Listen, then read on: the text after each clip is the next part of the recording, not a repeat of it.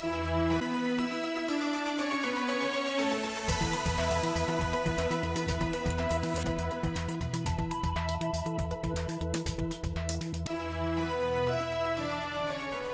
Wetlands Project, a milestone for Morol in the protection of environment. We speak to the people from the company, which has been supplying oil products since 1968. RD Construction, from scratch to sky, the success story of a young entrepreneur who carved his way from a textile worker to building dreams of people. And in the world, Argentina appoints new finance minister after Duhovnes resigns. The Mauritius Oil Refineries Limited started its operation in 1968 and has today around 190 active employees. In line with its national import substitution policy, Morol is set to guarantee a continuous supply of the locally refined oil products to the market. And today, in this edition of Business Connect, we will be looking at the various operations and especially the attention that Morol pays to the ecosystem. And today, we will be meeting with Jérôme Clarenc, who is the commercial director here. Good morning, Jérôme. Good morning. How are you doing? I'm doing fine, thanks. So, Jérôme, today we are at Morol and we will be talking about Morol and its operations. My first question would be, how has Morol contributed in Mauritius concerning the import substitution strategy? Back in '68, Mauritius Oil Refineries was among the first industries to be set up under the import substitution scheme. Its core business being the refining and marketing of edible oil. Together with the creation of wealth of our stakeholders, consumer satisfaction is our priority. We strive to provide a consistent supply of edible oil of international standards and a well-implemented food and safety quality system. How is the demand on the market for the oil products? The demand on the market for the oil products, you've got on one side the sunflower oil, which can be a bit of a premium market. On the other side, the mass market is soybean mixed with palm oil.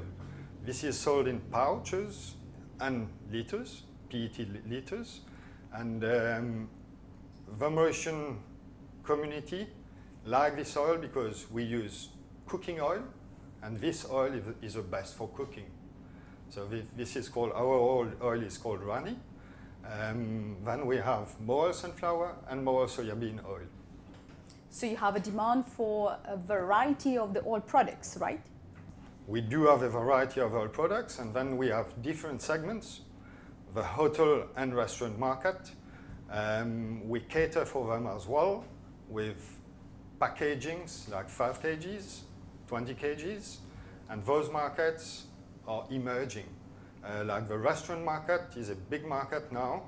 Every single Mauritian want to go outside to have supper, to have lunch, and they love going out, so this market is a big market now. Morol's competencies has also enabled the setting up of partnerships with renowned producers. An example being the company Le Sieur from France.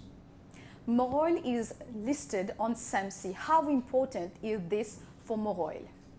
The fact that the SAMSI certificate has just been renewed shows our commitment to our social and environmental sustainability.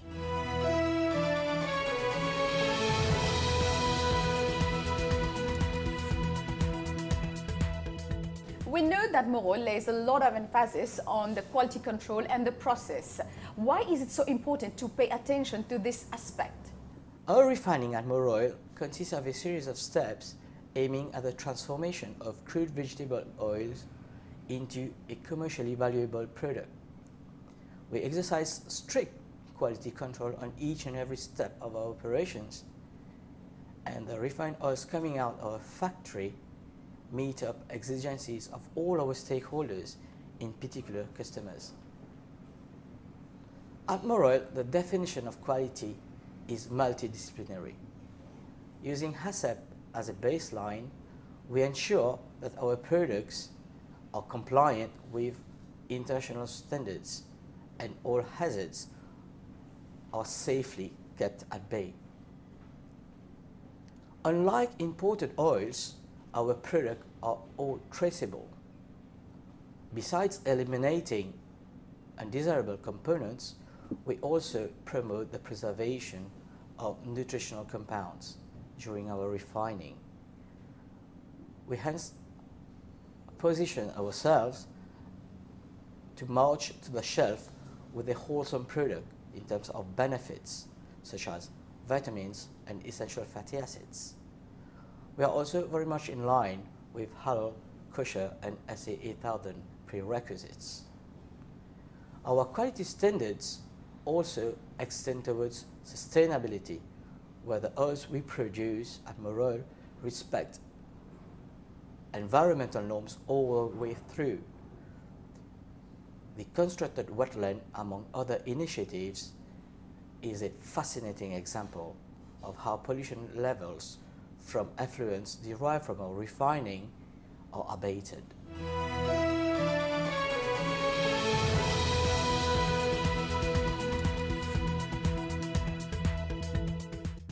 Doctor, we're talking about a collaboration on behalf of MRC and Moroil for a wetland project.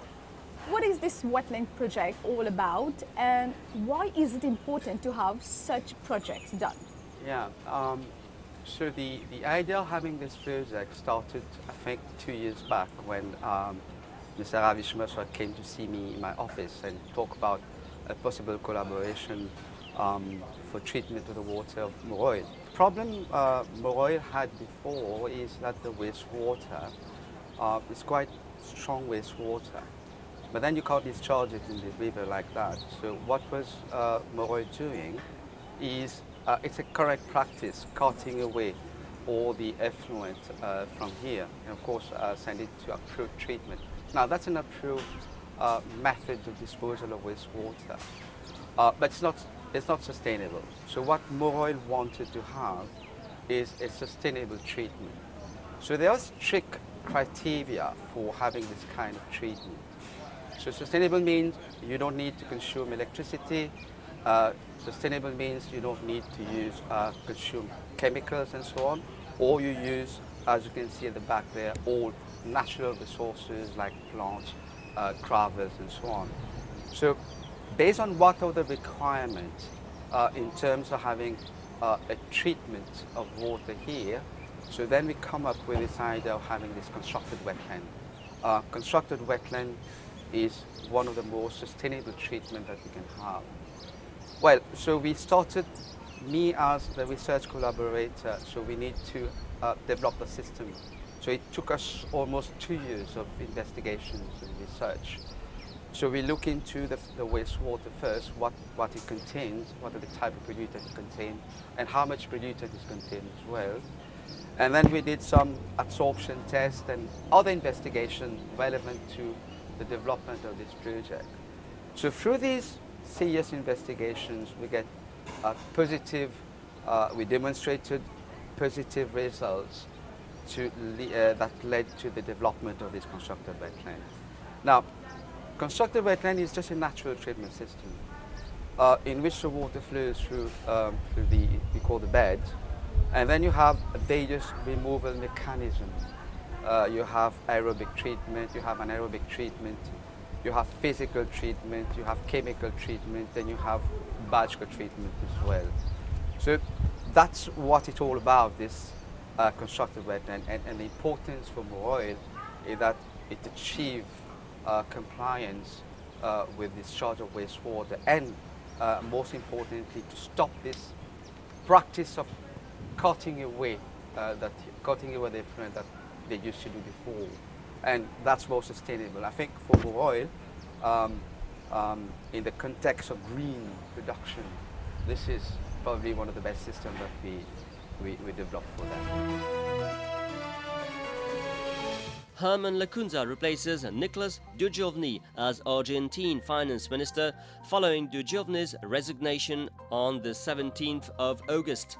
Argentina's economy minister Nicolas Duchovny has resigned amid a financial crisis exacerbated by the president's defeat in a primary poll. The country's peso shed 20% of its value against the US dollar after President Mauricio Macri suffered the resounding loss Sunday. Some global brands have apologized to China after showing support to Hong Kong protests. Multinationals are increasingly reliant on China's burgeoning middle class for growth, and being shunned by the Chinese market can prove fatal. A report by the Bain Consultancy shows that Chinese consumers make up a third of global luxury sites. The firestorms start with critical reports on state media, which are then whipped up into calls for boycotts on social media platforms such as Weibo and WeChat. Things have taken on a specifically frenzied aspect in recent months, with the Hong Kong democracy protests portrayed on the mainland as a foreign-led assault on Chinese sovereignty. According to our econometric model, in the long term, the Mauritian GDP from the construction sector is projected to trend around 6,163 million rupees in 2020. And the current budget has taken some corrective measures to boost up this construction sector. Today in Business Connect, we will introduce you to such a young entrepreneur who has carved its way in this sector. Welcome to Business Connect. Good morning, Deepak. I know you personally, but the viewers of Business Connect would like to know, who is Deepak Dulwa? Well, Deepak Dulwa is a young entrepreneur of age 40 who entered the world of business in 2008, and today he's the owner of 4 companies: Audi Construction, Luxim Limited, Queenswood Limited, and Kesar Indian Restaurant. How the transition started for you to enter the construction sector? I was initially working after my secondary school. I had only my SE in my hand, and I started my career in textile industry and then moved on to other factories and then reached to a company, an agency which was working for American brands. My boss was Sri Lankan, and he got the citizenship of Mauritius after a couple of years of business over here. And then he decided to construct a house, and then he asked me to find a contractor, a building contractor here in Mauritius. But somehow it happened that the contractor didn't do the work well, and then I had to take over the construction. And then after 5 months of construction, the project was completed, and my boss was really very happy that he couldn't imagine a textile person could do a construction work that well. Mm-hmm. So, did you take charge of everything? What did you do? Yes, I took charge of almost every single thing over there till the finishing of the house. I chose all the materials, I chose everything in the house, even the interior decoration, I took care of that. Mm-hmm. And how did you jump from construction to Luxim to Kesar? Tell us this story all about. At that particular time, I realized that I have a very good skill of construction. And then I decided to come in this construction industry. 2008 was a year that I always remember, because it was a very tough year that I had to take a decision to leave my current job and to enter in the world of business. And then what happened? I created Audi Construction with a team of only 5 people, and with a lot of hard work, dedication, and passion. Today we are about 65 people working in Audi Construction. And what are the projects that Audi Construction has already completed till now? Till now we have completed around 94 projects around the island. Mm-hmm. And this includes what kind of projects? We have residential complex, we have commercial buildings, we have villas, we have flats. Has there been any evolution in the past 2 decades from the merchant perspective? Yes, of course, because nowadays with all the loan facilities that bank offers, people tend to be more choosy in terms of their interiors and the material that they choose to build their house. Earlier it was not the case, because earlier people was building house just for the sake of living. But nowadays it's, you know, you build a house better than your neighbor. You get my point?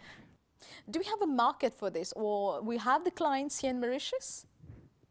Yes, we do have. Today we have internet and people used to travel the world, and they know what is coal quality. And you know, the perspective of building houses have changed through time, because today people are much more choosy. What are the demands of the clients? Are they too demanding in terms of styling, architecture, and what exactly they want? And how do you manage them? Customers are becoming much more demanding nowadays. Why? Because as I told you earlier, we have internet and we have all the platforms to find better houses, to find new models, contemporary models. So customers tend to be more demanding. And then we have the big work to do to find new products, new materials from other countries, because we are so limited in Mauritius as well. Mm-hmm. So you mean to say you have to travel as well to, like in a way, satisfy the dreams of the clients? Of course, we have to travel. We need to source all the materials, the finishing, most importantly, the finishing materials. Mm-hmm. When you say that you travel, this means somewhere the choices are being imposed on you and you have to look for specific materials. Where do you go? Exactly. Normally we import from India and China, and sometimes from Malaysia. In fact, we get pictures, we get proposals from our customers, and then the hard work begins for us. We need to find something similar to that, or exact what our customer needs. And when we're talking about the styling in Mauritius, what is the architecture trend in Mauritius nowadays? For the moment, modern, minimalistic and contemporary building and concept are being made almost everywhere. This is a trend nowadays. What do you mean by minimalistic and contemporary? What are the styles? Give more details about it. This is much more modern. We do not have the sculptures type. It's not like Victorian type. They are much more angular type, square type, and sharp edges. These are the modern building nowadays. What are the challenges that you as a young entrepreneur you faced while you were setting up your business? See, I must say it was not that easy. A big problem is finance to start up your business. I think all the business undergo this problem. And then after finding the appropriate funds, the big problem comes with your labor force. You know, nowadays it's so difficult to get skilled laborers, because after all we have a big responsibility to build the dream of that person that trusted you. What is the success mantra for you, Deepak? Honesty and hard work. These are the two things that you need to make a business successful. Of course. According to you, how is the construction sector contributing to the Mauritian economy? With all the construction around the island, you can imagine how many jobs are being created. The economy is boosted, and it also attracts the investors, foreign investors. Do we need specific training or skills to be up to the standard? Yes, of course. We need trained people and skilled people in this trade. Why? Because we have so many compliance. We need to work according to the standard, Mauritian standard. Tell us about this idea of venturing into the food industry. Having a restaurant was my childhood dream. After settling in my construction company, and then I decided, no, we need to diversify, and now it's time to start up with our hospitality business. And then was born Kesar in 2015.